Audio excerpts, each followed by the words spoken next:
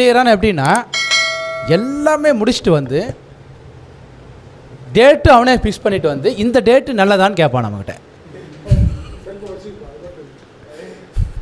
அது உங்கள் கையால் எழுதி கொடுங்க அப்படின்வா. இதெல்லாம் 3-7-11. 2 நாள் 6 பத்துனா வெறும் பணக்காரங்க மட்டும் வருவாங்க, மரியாதை கொஞ்சம் கம்மியாக தான் கிடைக்கும். ஆனால் பணத்தை கொடுத்துட்டு போவான்.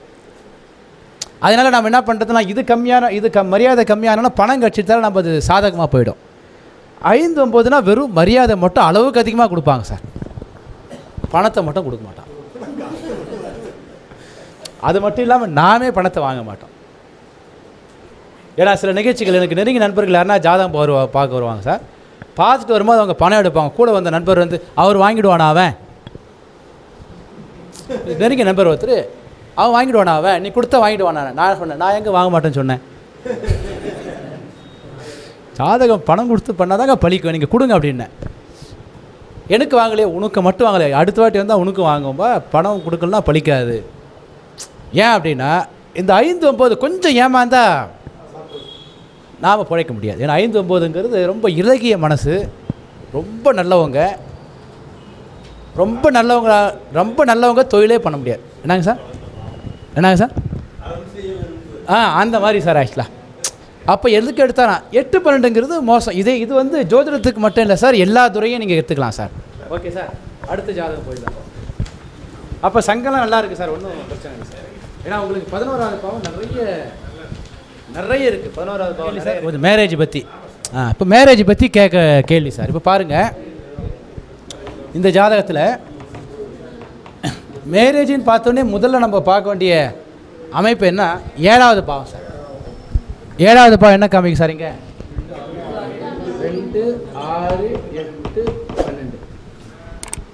இது கொடுப்பனை நல்லா இருக்கா வீக்காக இருக்கா சார்? கொடுப்பனை வீக்கு தான். ஓகேங்களா? 2, 6, 8, 12ங்கிறது கணவன் மனைவி 2 பேருக்கும் பிரச்சனை இருக்கிற அமைப்பு தான். வெறும் 8-12 விட 2, 6, 8, 12 கொஞ்சம் பரவாயில்லன்னு சொல்லலாம். அதான் டிவோர்ஸ். அதான் சார், இது எல்லா பொண்டாட்டியும் குறிக்கும் சார். அதாவது 7வது பாவங்கிறது எல்லா பொண்டாட்டியும் குறிக்கும் சார். அதில் முதல் பொண்டாட்டி அதிகமாக குடிக்கும். 9வது பாவம் 2வது பொண்டாட்டி. ஓகேங்களா? ஜென்ரலாக இப்போ நம்ம என்ன பண்ண டைவர்ஸ்னும் போது அதுக்கு காரணம் கண்டுபிடிக்கணும். இல்லை, ஒரு சம்பவம் நடந்ததுன்னா அந்த சம்பவத்துக்கு என்ன காரணம்? 7வது பாவம் 6-12னாவே அது டைவர்ஸ் தான். அது இல்லாமல் கூட 8 வந்தால் நிறைய மன உளைச்சலும், நிறைய டென்ஷனும், அவமானங்களும். ஏன்னா வெறும் 6-12னா ரொம்ப ஈஸியாக டேக் இட் ஈஸி பாலிசி மாதிரி நம்ம நேராக போய் மியூச்சுவல் அண்டர்ஸ்டாண்டில் போகிறது. இந்த 8-12ங்கிறது கூட வரும்போது பார்த்தீங்கன்னா கொஞ்சம் அவமானப்பட்டோம், டென்ஷன் ஆகிட்டோம் வரக்கூடிய அமைப்பு. ஓகேங்களா? அதுக்கப்புறம் இந்த என்ன சார் வழக்கு தான் 6-8-12 கோர்ட்டுக்கு போயிட்டு மன உளைச்சல் ஆகிட்டு வர்றது.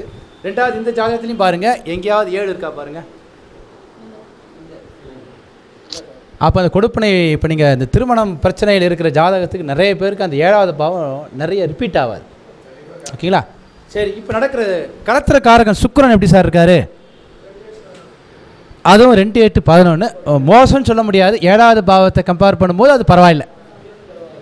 7வது பாவத்தை கம்பேர் பண்ணும்போது 2, 8, 11 அப்போ ஒரு 70% சுக்கிரன் பரவாயில்ல எடுத்துக்கலாம்.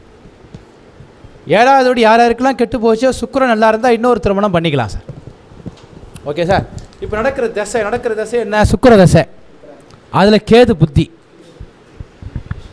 சுக்கிர தசையில் கேது புத்தி. சுக்கிர தசை வந்து என்ன காமிக்குதுன்னா 2, 8, 11 அது முடிய போகுது. கேது புத்தி முடிய போகுது. இப்போ கேது என்ன காமிக்குது பாருங்கள்.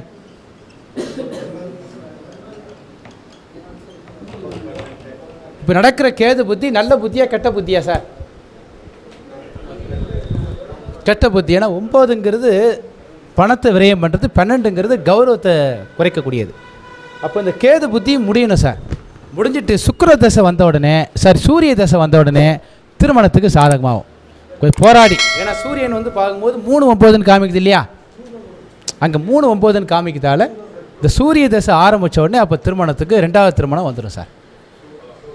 அதேமாதிரி இந்த கேது புத்தியில் டைவர்ஸ் கிடச்சிடும். ஏன்னா பொதுவாகவே கேது என்பது துண்டித்தலுக்கு காரகம் சார். அதான் சார். இப்போ இந்த கேது புத்தியில் சனியோட அந்தரம் சார்.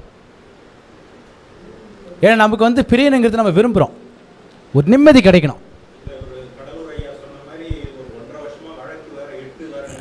ஆமாம் ஆமாம் சார், அதான் 2 வழக்காக போட்டிருப்பாங்க. 2 வழக்கு. ஏன் 2 வழக்குன்னு சொல்கிறேன் சார், 6னா 1 வழக்கு, 6 8னா சார் 1க்கு மேற்பட்ட வழக்கு. அது 2ஆக இருக்கலாம், 3ஆக இருக்கலாம், 4ஆக இருக்கலாம், 5ஆக இருக்கலாம்.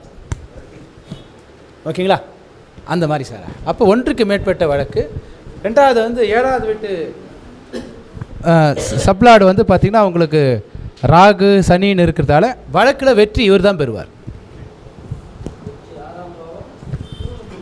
ஏன்னா வந்து 7வது பாவத்தில் நட்சத்திரம் வந்து 12 காமிச்சு உபநட்சத்திரம் 6 காமிக்குது இல்லையா. அப்போ முதல் பகுதி இவர் தோற்று போகிற மாதிரி காமிக்குது, 2வது பகுதி அவங்க தோற்று போகிற மாதிரி காமிக்குது. அப்போ வெற்றி யாருக்கு சார்? அவங்க தான். கரெக்டாக பிடிச்சிட்டார் ஒரு பாயிண்ட். முதல் பகுதி கேஸோட போகிற போக்கு என்னென்னு பார்த்தீங்கன்னா இவர் சைடு தான் பலவீனமாக இருக்கிற மாதிரி இருக்கும். ஏன்னா நட்சத்திரம் வந்து 12 காமிக்குது, உபநட்சத்திரம் 6 காமிக்குது இல்லையா. அப்போ 12ங்கிறது நம்முடைய தோல்வியை குறிக்கிறது. அதுக்கப்புறம் முடிவுங்கிறது உபநட்சத்திரம் முடிவாக இருக்கிறதால அது 6 காமிக்கிறதால கடைசியில் நம்ம பக்கம் ஜெயிக்கிற மாதிரி வரும். அப்போது எதனா பணங்கன்னு எதனா டிமாண்ட் பண்ணும்போது இப்போதைக்கு கொடுக்குற மாதிரி இருக்கும் சார். வழக்கு முடியும் போது அது குறைஞ்சிடும் சார் பாதியா. அதுதான் சார் வழக்கு முடியும் போது இது என்ன பண்ணலான்னா இப்போ கரெக்டாக கேது புத்தியில் சனியோட அந்தரம் சார். சனியோட அந்தரங்கிறது எப்போ வருதுன்னா கேது புத்தியில் சனியோட வந்தது கரெக்டாக ஒரு ஏப்ரல் மாதத்துலேருந்து வருது சார். ஏப்ரல்லேருந்து மேக்குள்ளே மார்ச் 8ஆம் தேதியிலேருந்து மே 13ஆம் தேதி வரைக்கும் அந்த காலகட்டத்தில் சக்ஸஸ் ஆகிடும் சார். அதுலேருந்து விலகிட்டு அதுக்கப்புறம் சூரிய தசை வந்த உடனே திருமணத்துக்கு பண்ணிடலாம். 2வது திருமணங்கிறது அதுவும் கொஞ்சம் ஸ்ட்ரெயினாக தான் இருக்கும். இருந்தாலும் இவரை விட தகுதி கொஞ்சம் குறைவாக இருக்கிற பொண்ணு தான் திருமணம் பண்ணுற மாதிரி. ஏன்னா 9வது பாவமோ 9 12ன்னு காமிக்குது இல்லையா. இருந்தாலும் தசாநாதன் கொஞ்சம் நல்லா இருக்கிறதால தப்பிச்சுட்டு போகலாம். ஏன்னா மோசமான பிளானட்டுங்கிறது இதில் வந்து கேது தான் இருக்கிறதுலே மோசமான பிளானட் சார். இந்த கிராஃபில் பார்த்தீங்கன்னா தெரியும். ஏன்னா 9 12ன்னு காமிக்கிறதால. 2வது இப்போ தொழில் ரீதியாகவும் பார்த்தீங்கன்னா இப்போ ரொம்ப டென்ஷனாக இருப்பார். ஏன் அப்படின்னா அது 9 காமிச்சிச்சு இல்லையா. அப்போ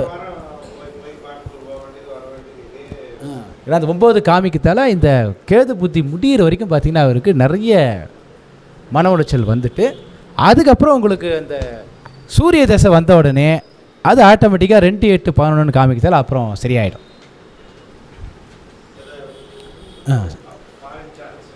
ஃபாரின் சான்ஸ் இருக்குது சார். ஃபாரின் சான்ஸ் வந்து ராகு ரொம்ப நாள் இருக்க முடியாது, போயிட்டு வர மாதிரி தான் சார் இருக்குது சார். ஏன்னா வந்து அதில் தடைகள் நிறைய இருக்குது சார். ஏன்னா அது 9வது பாவங்கிறது வெளிநாடுன்னு சொல்கிறது அது கொஞ்சம் வீக்கு தான். 2வது ராகும் 2 6 8 12 2 6 8 12னாவே அது வந்து பெரிய அளவுக்கு நமக்கு ஒரு இன்கம்மை கொடுக்காது. இங்கே வேலை செய்கிறதே செய்யலாம் சார், வடநாட்டில் செய்யலாம், அங்கேயே இருக்கலாம். ஏன்னா வந்து ஜாதக ரீதியாக பெரும்பாலும் அதாவது குடும்பத்தோடு ஒன்று இணைந்து இருக்கக்கூடிய அமைப்பு கொஞ்சம் கம்மி. அதாவது தனியாக இருக்கிறது, சங்கடப்படுறது, இந்த மாதிரியே லைஃப் போகும். ஆமாம் சார். சூரிய தசை வந்தோடனே கொஞ்சம் சரியாயிடும் சார். ஏன்னா சூரிய தசை வந்தோடனே அதில் வந்து கொஞ்சம் ஓரளவுக்கு அந்த இதுவில் பார்த்தீங்கன்னா 11வது பாவம்லாம் கொஞ்சம் வரும். சூரியன்னு பார்க்கும்போது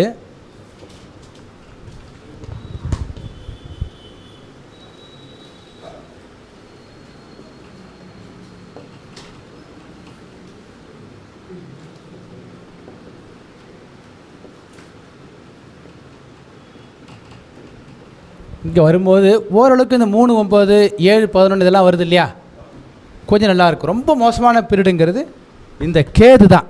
கேது பாருங்கள்,